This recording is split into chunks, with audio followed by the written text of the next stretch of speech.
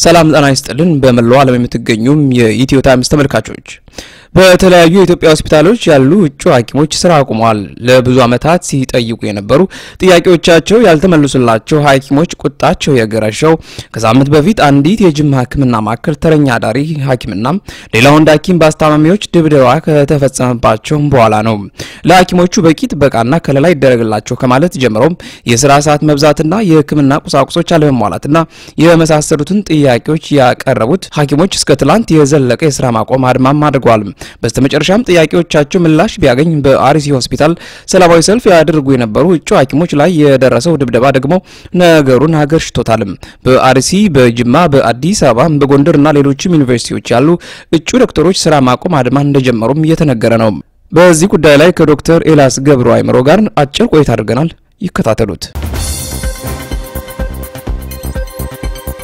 ጤና ይስጥልኝ ዶክተር ኤላስ ሰሞኑን በማህበራዊ ሚዲያ ከሚሰራጩ የተለያዩ መረጃዎች መካከል በተለይ በኢትዮጵያ በተለያዩ ሆስፒታሎች የሚገኙ እጩ ዶክተሮች በስራ ማቆም አድማ ላይ መሆናቸውን የሚያሳይ አንዳንድ መረጃዎች እየወጡ ነው እስኪ ስለዚህ ጉዳይ ምንድነው እየተካሄደ ያለው ምንድነው እየሆነ ያለው እስኪ አጭር ማብራሪያ አስይጡን ጥያቄው እንግዲህ ረጅም አመታት ነው የኢትዮጵያ ሐኪሞች ጥያቄ ነው በተለይ በህክምና ትምህርት ውስጥ በሚያሳልፉበት ጊዜና የመጨረሻ አመት የኢንተርንሺፕ ጊዜ ላይ ብዙ ጫናና ብዙ በድሎ ይደረግባቸዋል ኢትዮጵያ ውስጥ ያሉ ሐኪሞች ያው እንግዲህ ደሞዙ ነገርም እንደምታውቀው ነውና ጥያቄውን እኛም ስለመመረቃችን በፊት እንጠይቀው የነበረ ነው አሁንም እየተጠየቀ ያለና አሁን ግን ይሄንን ነገር አሁን ያፈነዳው እንደዚህ ከዛሬ ሳምንት በፊት እንደዚህ አዳሪ ሐኪሞች አሉ የመጨረሻ አመት የህክምና ተማሪዎችና አዳሪ ሁለት ዶክተሮች ተደበደቡ የት ማለት ነው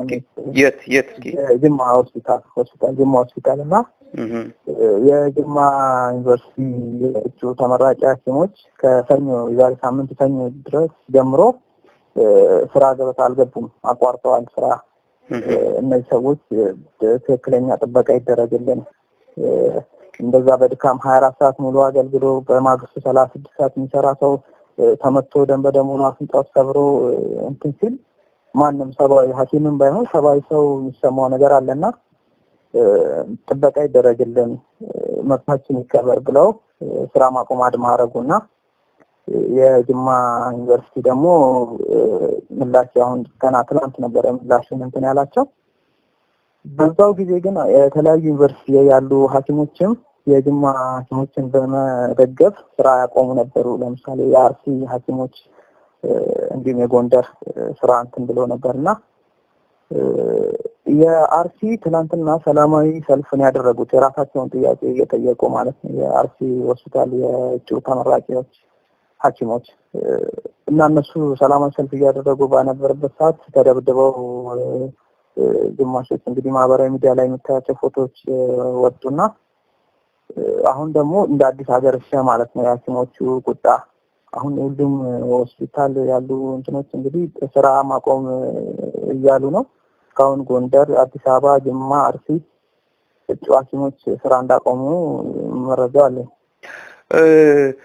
በተለይ በጅማ ዩኒቨርሲቲ ከተካሄደው ድብደባ ጋር ተገናኘ ምንድነው ምክንያቱ ምንድነው የሚመለከተው አካልስ ምርመራ አድርጓል ወይ ምክንያቱ ታውቋል ስለዚህ እስኪመጣቀው ነገር አዎ ታውቋል ሰውየው ያው ተይዟል ረጅም ሰዓት ነው የሚሰራው የመጨረሻ ኢንተርንሺፕ ሐኪሞችና መድከም ይኖራል የታማሚ መብዛት ይኖራል ያንን ነገር አኮሞዴት አድርጎ ለመስራት ሁሉም ሰው እኩል መስተናገድ ሊፈልግ ይችላል ያው እንደምታውቀው ትራያጅ አለ ሁሉም እኩል አይታከምም አስቸኳይ ነገር ካለ አስቸኳይ ስለሚታከማለ ያ ነገር ፋክት አድርጎት ነው ሰው እየተማታው ግን ዋናው አሁን ጥያቄውን እዛ መመታቱ ኢሚዲየት ኮዝ ሆኖ እንጂ ጥያቄው ሐኪሞች ረጅም አመታት ሲጠይቁት የነበረው ጥያቄ ነው ጥበቃ ያስፈልገዋል ክብር ያስፈልገዋል ሙያ መከበር አለበት በደሞዝ ረገድ እንግዲህ ምናቀው ነው አሁን የኬንያ ከሌላ አውሮፓ ከአሜሪካ አይደለም ኬንያ ሱዳን ማን ከፍሉት የታወቀ ነው ከኢትዮጵያ ሐኪሞች አንፃር ምንም አይገናኙ ሰማይና ምድር ነው ከፍያ ያን እንኳን እሺ ብሎ የሚሰራ ሐኪም ክብር ሊሰጠው ይገባል ጥበቃ ከለላ ሊያገኝ ይገባል ሙያው ነጭ ጋውኑ ሊከበር ይገባል በተለይ ደግሞ አሁን በተማሪ ፊት በታካሚ ፊት የሚሳደቡ ክብርን ዝቅ የሚያደርጉ አንዳንድ አስተማሪዎችም አሉ። ያ ጥያቄ ረጅም ዓመታት ሲጠየቅ የነበረ ነው። አሁን ግን ያ ነገር ምቱ ሲደረግ ገነፈለ እንዳዲስ እና ሰው ሙሉ ለሙሉ ስራ ለማቆም ምክንያት ሆነ ማለት ነው። እና አሁን ግን ሰዎቹ የመጡት ሰዎች እንደተያዙ ነው የሰማሁት።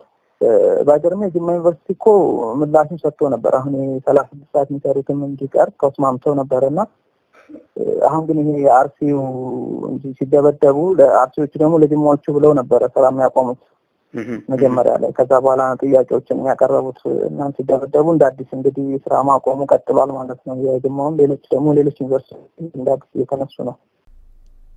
ዶክተር ኤልያስ እዚህ ላይ ለተመልካቾቻችን ግልጽ ለማድረግ ያህል አጠቃላይ ሐኪሞች ናቸው ስራ ያቆሙት ወይስ እጩ ሐኪሞች ብቻ ናቸው? እስኪ እዚህ ላይ ግልጽ አድርግልን። አሁን መሰለኝ ሞስት ሪፈራል ሆስፒታሎች ሃርድ ወርኪንግ እንትኑ ይሄ ዋናውን ስራ የሚሯሯጡት ሐኪም እጩ ተመራቂዎች ናቸው።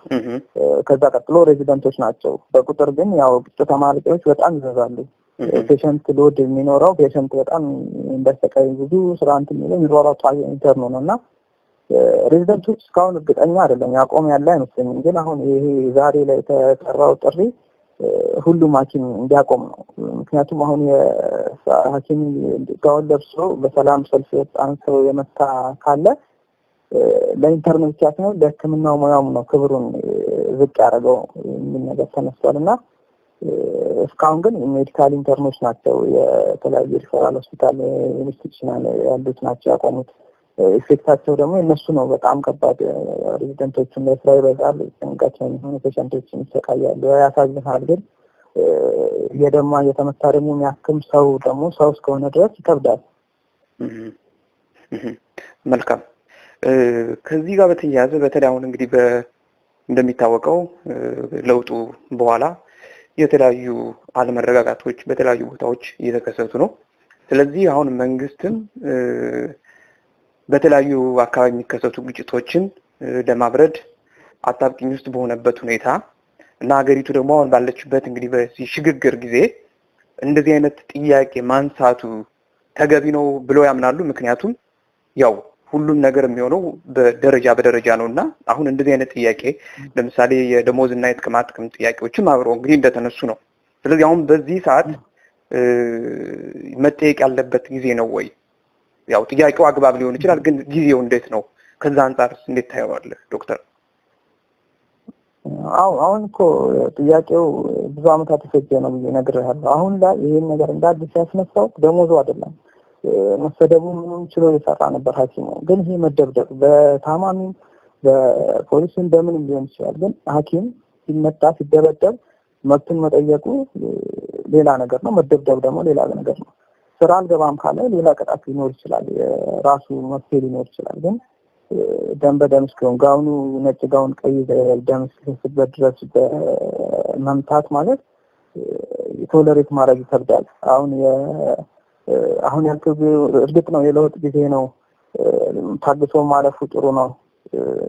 ግን ያን ደግሞ ሲባል ደግሞ የተመታ ሐኪም እንትን ካላለ ሐኪም ክብር ካጣ ለውጥስ እንዴት ነው? አሁን አንድ ሰው ታሞታ ደም በደም ሆኖ መጥቶ የሚያክመው የሚሯሯጥ ሰው እሱም ከተመታ ምን አይነት ነው የሚሆነው? ካኦስ ነው የሚሆነውና ላይክ ከንትኑ ከለውጡ ጋር ባይገናኝም ብዙም ደስ ይለኛል። ይሄ ከንትኑ አሁን ካለው ለውጥ ጋር አልነበረም ጥያቄው። መጀመሪያም ሲጠየቅ የነበረ ነው። ኢግኖር እየተደረገ እየተረገጠ ዝም እንዲባል እየተደረገ የመጣ ጥያቄ ነው። አመታት ጥያቄ ነው ይሄ ጥያቄ። አሁንም ግን ይሄ ጥያቄ ዝም ሲል ተረስቶ ምናምን እንዳይመስል ነው። አሁን መምታት ምናምን ከመጣ ደግሞ ወደ ሌላ ነገርም ስለሚያስገባ ይሄ ስራ ማቆሙ እንደ አንድ ማሳያ እንደሆነ ዶክተሩ ሐኪሙ ክብር እንደሚያስፈልገው ማሳያ ይሆናል ያምናል። ዶክተር ኤልያስ ገብሩ ለሰጡን ማብራሪያ በኢትዮታይምስ ስም አመሰግናለሁ። መልካም ጊዜ። እኔም አመሰግናለሁ።